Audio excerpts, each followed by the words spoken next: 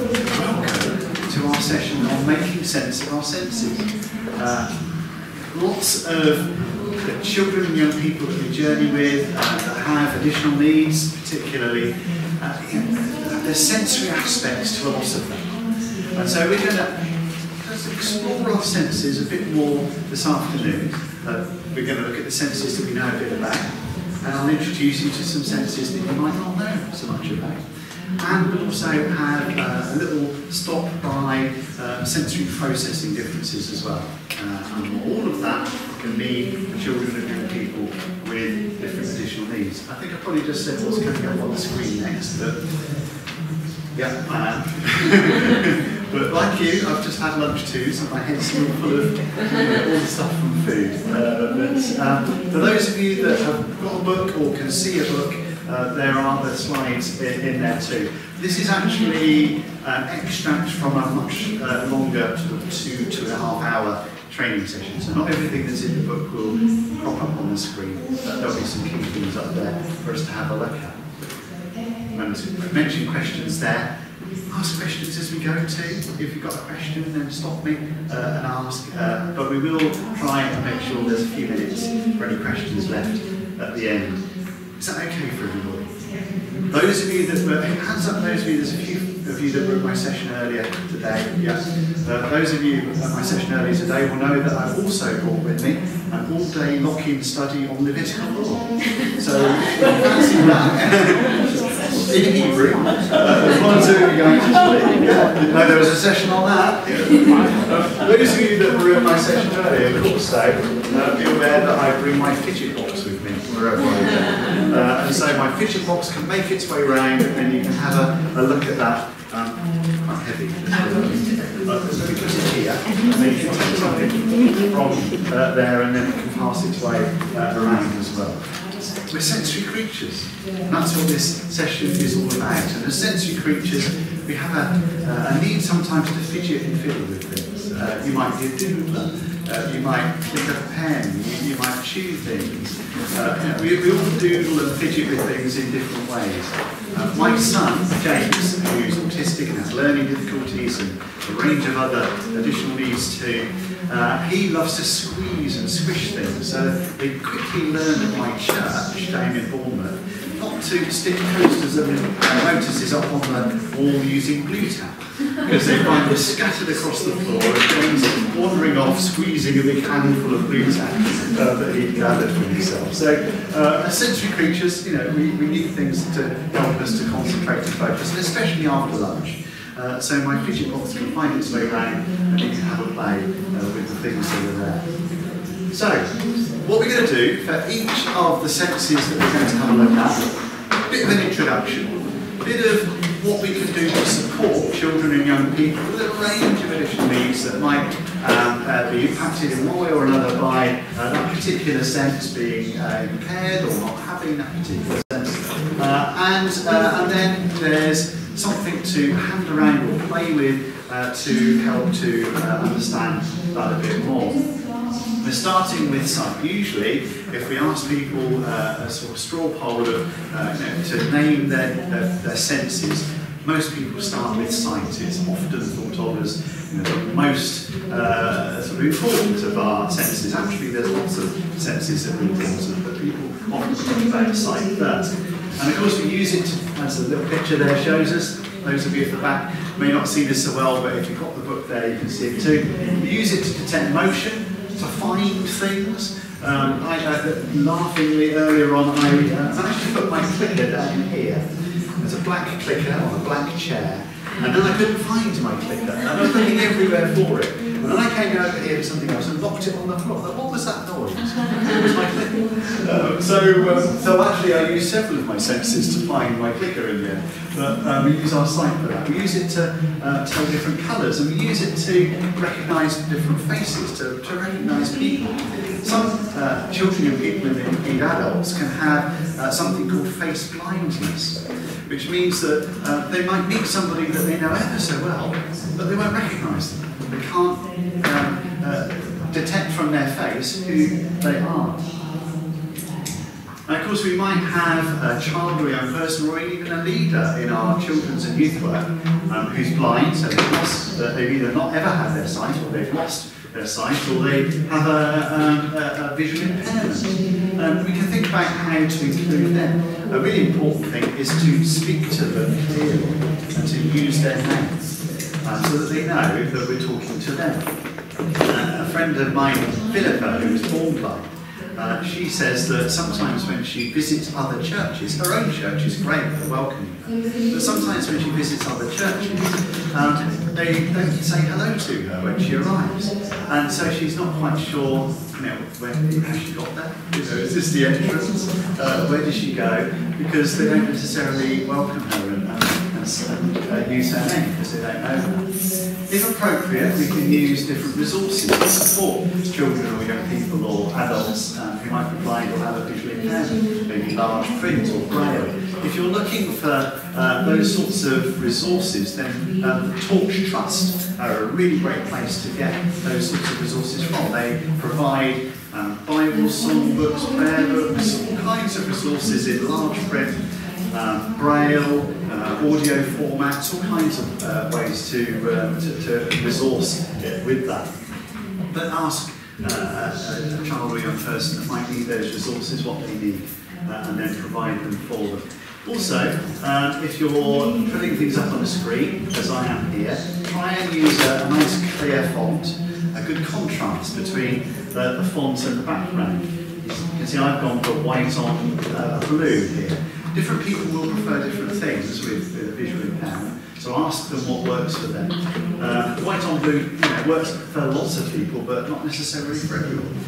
So ask what might be helpful for them. And also do a little bit of a check around to make sure that there are no hazards. Hazards can be obvious things like trailing cables or tables that are stuck out, but also signs that stick out from the wall can be a problem.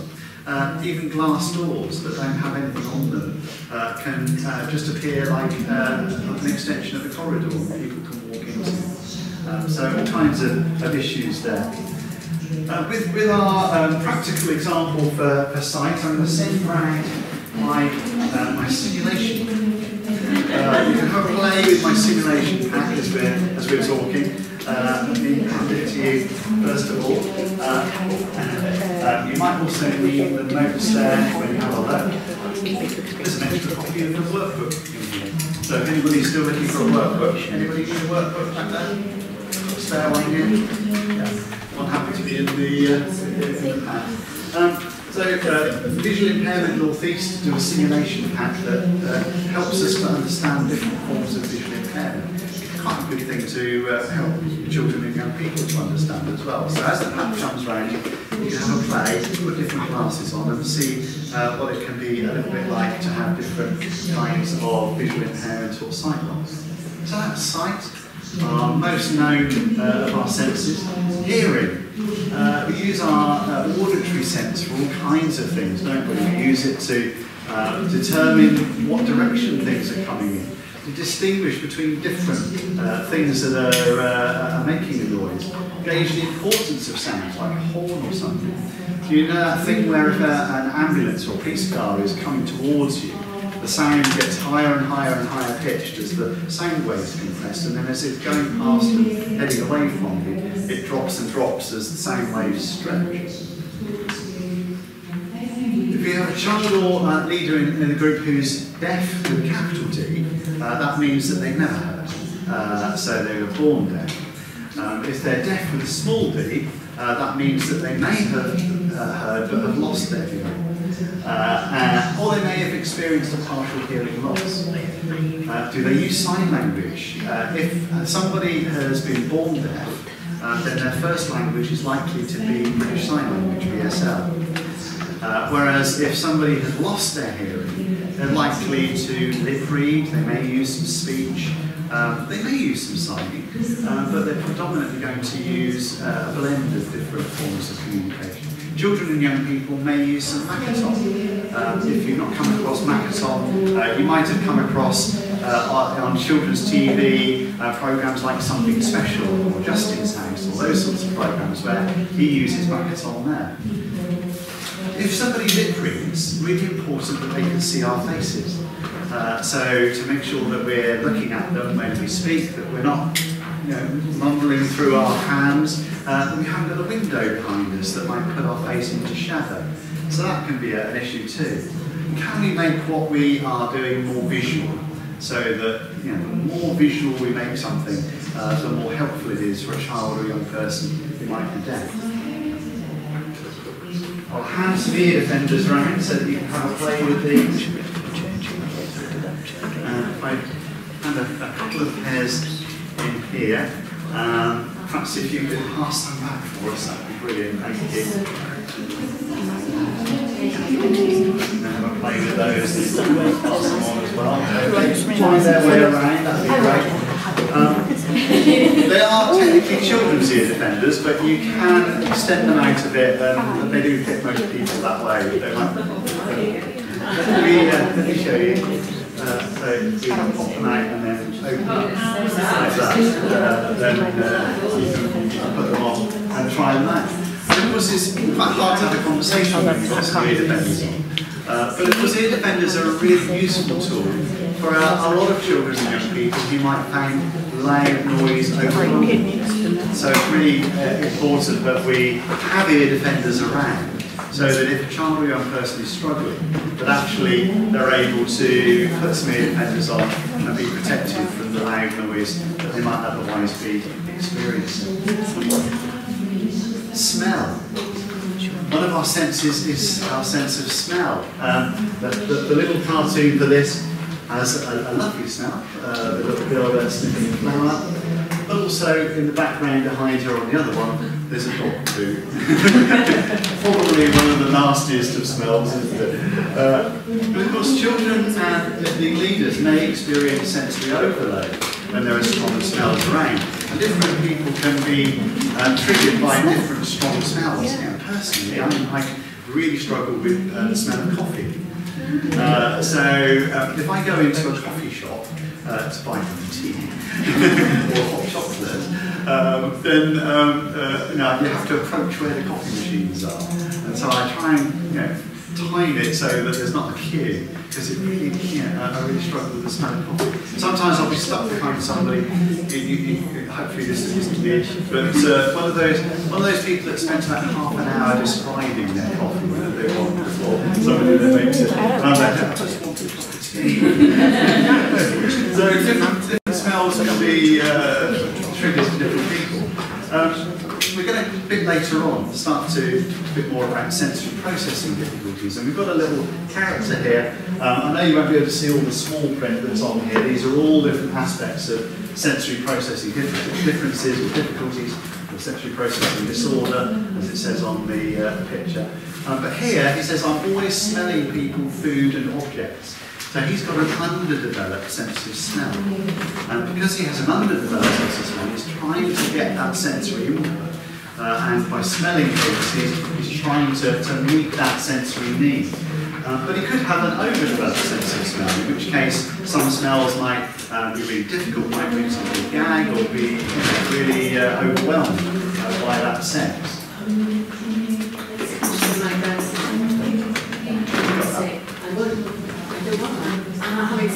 Yeah, it doesn't like it because it smells too strongly. So different smells, and so different smells can be attractive to people, but also unattractive. Like say, coffee, strong perfume, I can struggle with, but give me a strong smelling cheese, and I'm in heaven. So that's all good. I'm going to pass around some essential oils for you to have a play with. In fact, these start off at the back. Could you possibly, sorry, you're going to be my assistant throughout the whole thing. So there's some essential oils that can start at the back. There's a cheat sheet on the back instead, but see if you can guess what some of them are as they come out. They're all nice. There's nothing nasty. They're all really nice essential oils. Not like smiles. Yes. I can already There's smell. lots every flavour. I can already smell. You don't even know who you are there. There's no trick ones in there. You might have to sort of tip them out if you need to. Do you mind? Is lavender in there? Yeah, Because that's yeah. really strong. There is lavender in I'm there. allergic to lavender. Bergamot, citrus, you know, there's all nice Yeah, smells, but that's there's- what I'm really allergic to need. lavender, so. You've always had that thing about coffee. Yeah, pretty much. Yeah, ever since I was little, I never liked coffee, and the smell of coffee, really hard. And, yeah, lots of people have different things that for them, it's that smell that you can't like. You know, other people, the smell of coffee is wonderful, they love it, isn't it? So we're all different, aren't we? Is it just a dislike thing, or does it affect you more than just disliking it? I mean, it's a strong dislike, so you know, I wouldn't want to spend too long next to one of those big coffee machines that I'd start to feel a little bit queasy if I was there too long. So yeah, it can start to affect me in that way. So when I do get there and get my cup of tea, I go and find a quiet corner as far away as possible from the machine. Taste, our sense of taste, there are all kinds of different tastes, sensations that we have. So here, for those of you that can't see this, there are sweet, salty, sour, bitter, umami, which is savoury, and then our little character here indicates when the food should be ingested. Sometimes, don't we? Well, I say we, I do. I hope we all maybe do this. You take something out of the fridge. It might be a day or two over its date. What do? Give it a bit of a sniff, don't we? Give it a bit of a sniff, and then we might give it a taste and see, yeah, that's okay. I can still eat that. That's all right. Some children and young people will put things in their mouths to explore them. So there's a condition called pica. Pica doesn't stand for anything. It's not an acronym. It's actually part of the Latin name for the magpie, because often people with pica can put things in their mouth and sometimes swallow them too. And obviously for children and young people we have to be vigilant about that because it could be something dangerous or a choke hazard for them. My son James has undiagnosed pica. He's never really got a formal diagnosis for it, but he's always putting things in his mouth and exploring them. Gross alert, just so that you're aware before I leave. When he was small and in sort of reception, year one, that kind of thing, we'd always get a pretty good idea of what he'd been doing a day or two later, if you get what I mean. There'd be sand or there'd be glitter or that sort of thing, because he'd have put it in his mouth and swallowed it. So yeah, we just have to be aware of that, making sure that they aren't choking or at risk. They might seek out certain tastes, certain flavours. Others might make them gag. So it's important to understand their sensory profile. Here's our little sensory processing differences guy or difficulties guy. I'm a picky eater. I resist new foods and textures. So he may have an overdeveloped sense of taste, which means that taste can be overpowering, and so he picks certain flavours that he can cope with, but rejects others. Whereas this alternative to that, I chew on everything, means an underdeveloped sense of taste, and therefore is desperate to try and find out what things taste like by putting them in their mouths. Now I've got some things for you to try out if you would like to hear as well. Great excitement from my friend here who has seen those. So those are the sour snakes. I love sour sweets.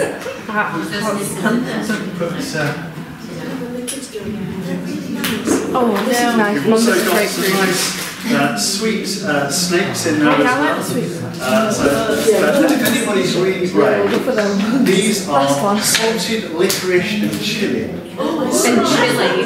So if you really want to Mom, I think you should then there's those, and those can come around, and you can try out those if you want.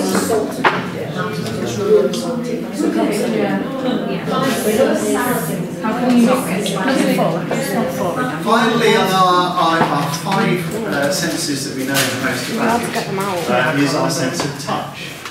Again, some children or leaders even may seek out touch sensations that maybe things that people find enjoyable. You know, most of us like to sort of stroke a soft toy or something like that. That's a pleasing touch sensation, isn't it? So we can do that. The labels here, for those of you at the back that can't see this, there's some finger painting going on. Our sense of touch gives us the ability to feel pain, or to sense the world through the things that we're touching, or to know if it's hot or cold, or to, well, they're having a hide, it says to differentiate the tactile qualities of the object. Those of you that might remember sort of Star Trek The Next Generation and Data, that might be the kind of way he described a hug. The tactile qualities of the object. Yeah, we use our sense of touch in lots of different ways. Here's our little character again. Here he's saying, I seem to be unaware of normal touch or pain, and often touch others too softly or too hard. So an underdeveloped sense of touch could mean that a child or a young person hurts themselves but doesn't realise it. So if we're doing something in our club like cooking, where we might be using knives, or we might be using an oven, or something like that, then we need to be even more vigilant than usual for a child or a young person who may have an underdeveloped sense of touch. They may not realise that they've cut themselves or hurt themselves. Similarly, they might be too physical with another child and not realise that they're actually hurting them, using too much force to hug them or grab them or whatever it might be. They're not able to distinguish that they're using too much force there. And to explore our sense of touch, there's something you can try. Might be something to try later because we've got quite a full room. But at the back of the room, if anybody at the back of the room could just hold up my two buckets, please. So we've got a bucket that's got water beads in, and we've got a bucket that's got gunge in. We've got the crystals. It's jelly bath. I thought it was jelly bath. It's crystallised on the top. I thought it was these ones. But then, yeah, water beads and jelly bath. So do you have a play with those? If you get a chance, plunge your hand in and have a feel. There's a towel there to wash your hand with afterwards. So those of you that are at the back can have a go at that. But then if anybody wants to wander back and have a play, then please do that. Okay, maybe you could do a little bit of a wander around and try some of the things at the back, whilst also listening to the video. We've got a video now just for a few moments, and the video is some school children. They happen to be American school children talking to their teachers about the things they'd like their teachers to know about. There's some sensory stuff going on in what they share. And they also share about how their teachers can support them better. So there's some learnings about sensory stuff in that as well. So you can watch the video, you can go and put your hand in a bucket of gunge, whichever, or do both at the same time. But let's have a couple of minutes of listening to these children sharing their accounts as well. Dear teacher, I know it doesn't always seem like it, but I really do want to listen and learn. Just my brain is kind of different. So this is what I'd like you to know about me. I have to move, or I really can't pay attention. Even though I'm not looking at you, I can still listen to what you're saying. If you tell me, sit up straight, now I have to use all of my brain to do just that.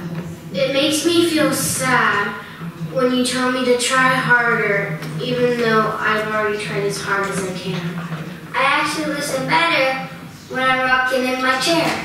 When you give me a bunch of directions, I start to think I will never remember all of this. Sometimes my mom's head ends up doing more memory. So here's how you can make me out. Let me get up and move while I'm moving. Let me look wherever I want when you talk to me. Let me rock or slouched in my chair. No matter what, please don't take away my recess. Give me home, I can do it all by myself. Contraction, very short. Just ask me, what does your brain need right now? And one more thing. My brain might be different than yours, but it's still amazing. Sincerely, your student. Your student. Your student. Your student. Great kids, aren't they? Yeah, all sorts going on there that they share with us and help us to understand about them. But there are some sensory things in there, and some of those sensory things we're going to come on to in just a moment, like why a child might need to get up and move while they're learning, or why they might need to rock in their chair, and those sorts of things. Before we get to that, just one more thing to hand around for now. Just need to switch on the water spray. Not yet. Spray, that's better. Okay, so I'm going to start this off here, and that can head its way around. It's a sensory story box. And the sensory story box is all about God making the weather. It's about the sun, and about the rain, and about the wind, and the storms, and the ice and snow. And so we've got a torch for the sun, and we've got a plant sprayer for the rain. We've got a bit of electric fan for the wind, and we've got an ice pack for the ice and the snow. It's not very icy now, but it could be if it was in the freezer long enough. And we've got a tambourine or a thunder stick for the thunder and lightning. Making the things that we share with children as multi-sensory as possible helps them to be able to engage with those things better. And so that's just one example of a sensory story box. If you make the things that you're sharing with children as multi-sensory as you can, then that can really, really help them to engage with it better. Well, I think the Vine simulation package has done the rounds. Did you not have a go? Okay, you head back and have a look at that as well. Whilst that's still going around, and whilst the sensory story box is starting to go around, we're going to start to think about some of our lesser known senses that we don't know so much about. And we're going to start with our vestibular sense, our sense of balance and movement. The little pictures here is talking about our sense of balance, our body's movement through space, so knowing where we are in space. We're talking about maintaining our head and body position, so standing upright. This is all our vestibular system. Determining direction and speed of movement, so when we suddenly stop and change direction, it's our vestibular system that helps us with that. And a lot of it is related to our inner ear.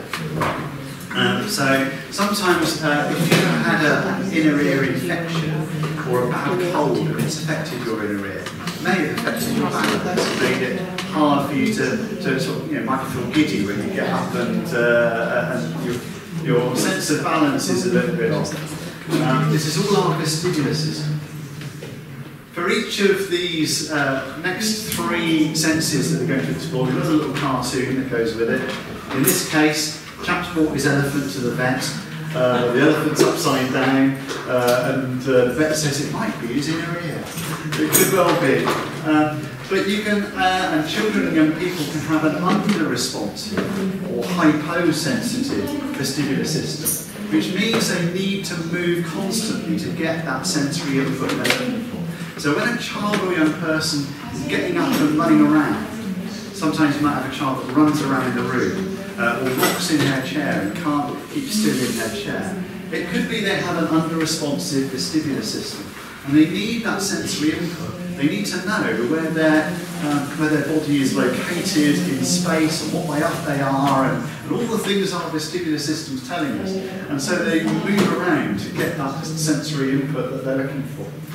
Or they might have an overly responsive or hypersensitive vestibular system, which might mean that they're fearful of movement. They may get travel sick, for example. If you've got a child or young person who gets travel sick a lot, my daughter Phoebe, she's a lot better now, but when she was a younger girl, excuse me, she would get travel sick all the time. Whether it was in a car or a boat or a plane, she'd be the one that would be sat at the front with the bowl and really, really struggling. She doesn't have to do that so much now.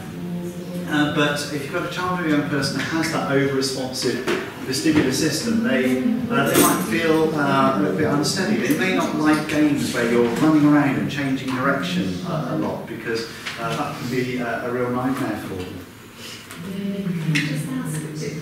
You know, are these linked to like the vestibular and the taste thing?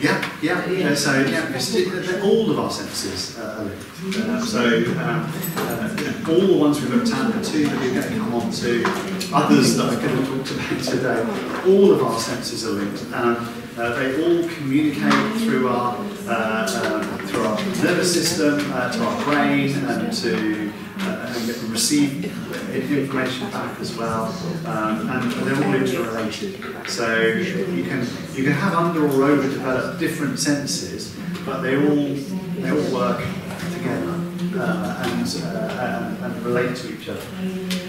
Those of you that were in my session this morning will have seen my wobble cushion and balance board. So I'll send these round for you to have a look at. So the wobble cushion is something to sit on, and if you sit on the wobble cushion, you can wobble on it, you can wriggle and squirm, but you don't fall off your chair. The balance board, the management accepts no responsibility for injury or loss to anybody that stands on it and falls off. Here we've got a little guy sat on a wobble cushion, there's a girl sat on a jig ball, there's a lad on a different kind of balance board. Sometimes a child or a young person that needs to move, equipping them with something like that can really help, especially the wobble cushion. That's a great addition to the kids, because you can move, you can wriggle around, but you don't fall off your chair or break your chair, so that really, really helps.